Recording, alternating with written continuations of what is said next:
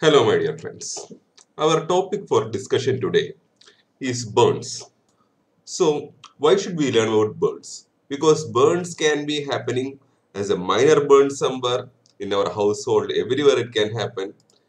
It can be sometimes deep burns, or it can be a widespread burns like this. So it also happens in any age group from children. In children's, the burns are more commonly scalds. Scalds means from water. The burns are from more commonly scalds. In adolescents, there can be crackers. The burns, the type of burns, the method of burns changes. It becomes crackers and deeper burns. In adults, there can be associated non-thermal burn injury like chemical or electrical injury. So the burns extends through all ages. It can comes in different types. It can comes go through all ages. Now, even if you take which specialty you choose, let it be family medicine, or it can be plastic surgery, post-burn contracture, the patient can come. Urology, genital burns can come. Pediatrics children will burn with burns will come to you.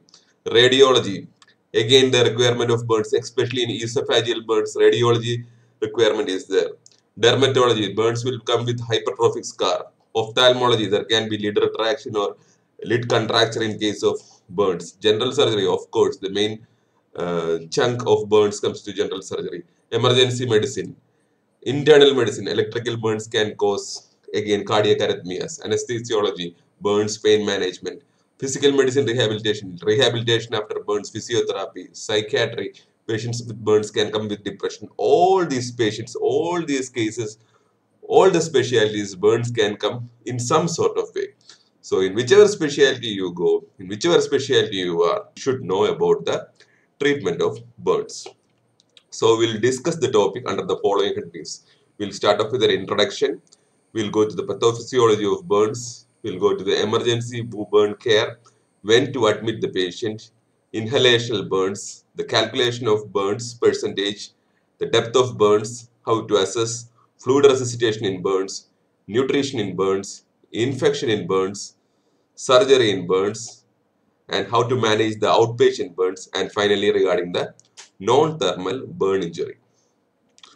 So burns has a multi-pronged attack. It does not, when we think about burns, what first comes to our mind is there maybe about the skin burns and regarding the fluid resuscitation. Not beyond that. But burns acts as a multi-pronged attack. So we should know our enemy, how or in which all methods the burns attack our human body and then treat accordingly. So first coming to it can affect the respiratory system by inhalational burns. It can cause hypotension and shock affecting the circulatory system. In GIT, it can cause ileus and inflammation in the gastrointestinal system. It can make the patient highly susceptible for infection, and in the peripheries it can cause constriction ring and gangrene to the patient. These are the different spectrum and the different systems in which the burns will affect. Let us see how it affects each system, that is regarding the pathophysiology of burns. Coming to the respiratory system, that is inhalational burns. So suppose the patient is, when there is burns, there will be hot air. The patient can be in the hot air. This hot air can damage the upper respiratory tract. This much part of the respiratory tract can be damaged by hot air. And if it is a steam burns, we know that in steam burns there is latent heat. So due to the latent heat, the burns can go into deeper tissue, to the deeper part of the respiratory system like the upper and lower part of the trachea. And burns can also produce smoke like that. Smoke particles can come. These smoke particles will go up to the lung and it will settle in the lung. Like cigarette smoking, the smoke particles can go up to the lung and can cause chemical pneumonitis. Is it over there? No. There can be metabolic poisoning. These particles in the burns, these gases in the burns, the gas produces like carbon monoxide or hydrocyanic acid, it can enter the bloodstream and result in acidosis and metabolic poisoning. What happens in carbon monoxide poisoning? In carbon monoxide poisoning, there is increased affinity of carbon monoxide to the hemoglobin, and so oxygen will not get the hemoglobin. So that is regarding the carbon monoxide poisoning, which results in tissue hypoxia. And the next part is a constriction ring. Due to the skin burns, there will be a strong scar formation in the skin, and which results in the mechanical obstruction of the respiratory movements, resulting in a constriction ring, and there will be a restrictive respiration and inadequate oxygenation. These are the different aspects of the inhalational injury. Now, how will we detect? How will we know whether there is an injury like that? First, you should look about the burns around the face and neck. If there is burns around the face and neck, there is a chance for inhalational injury.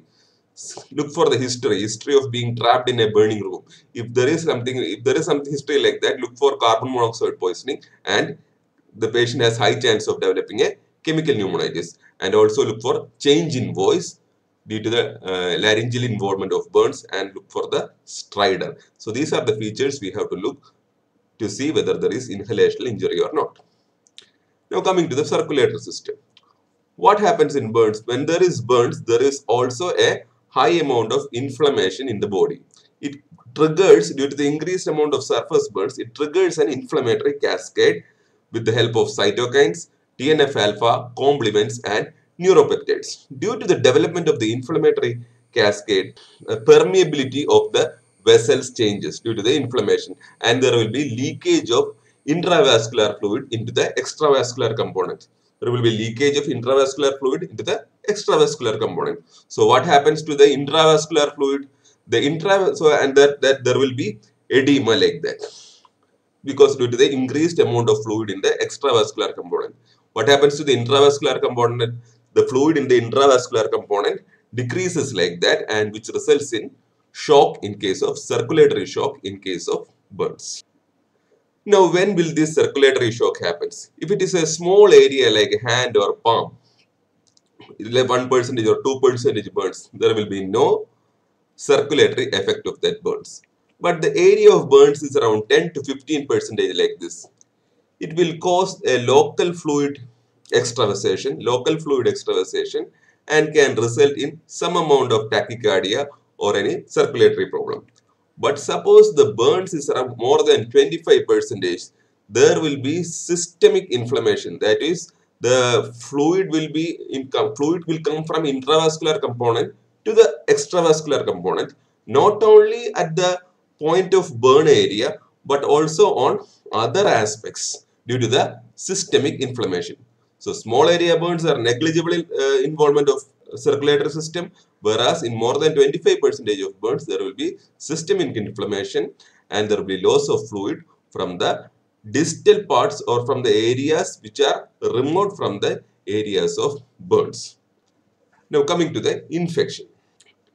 What happens in burns? It will affect the immunological system, and there will be increased susceptibility of the microbes to attack the body, because there is a systemic inflammation, and there will be cell-mediated immunity will be altered. And also the burn patients has multiple tube, the Riles tube, catheter, central line, peripheral cannula. All these tubes are there, and these also affects as portals of entry in case of a burn patient. Now coming to the gastrointestinal system. How does it affect gastrointestinal system? Say, suppose this is a normal bowel. This is a normal mucosa and having a normal peristalsis lying inside the abdomen like that. In case of a burns, what happens is the bowel becomes, due to the inflammation, the bowel will be swelled up. The systemic inflammation which affects the vascular system can also affect the GI system. So the bowel gets swollen, the mucosa will be edematous, and there will be a peristalsis will not be proper. There will be ileus in the bowel. And since the bowel is swollen, there will be decreased amount of area for the bowel inside the abdomen, resulting in the abdominal compartment syndrome. There is not enough space for the bowel to be inside the abdomen, which results in the abdominal compartment syndrome. So these are the effect of burns in bowel. So the patient will go in for an ileus, and the patient will have defective absorption, and this much mucous inflammation will result as a carrier for the microbes to be going from inside the bowel will be translocated from the bowel, inside the bowel, to the circulation. This also causes increased infection in burns. Now burns can also produce The scar in the burns here can also, it can act like a constriction ring like that, reduce the blood supply and cause gangrene of the distal extremity. It need not be the finger, it can be the hand, it can be the arm, it can be the leg, anywhere the constriction ring can be formed.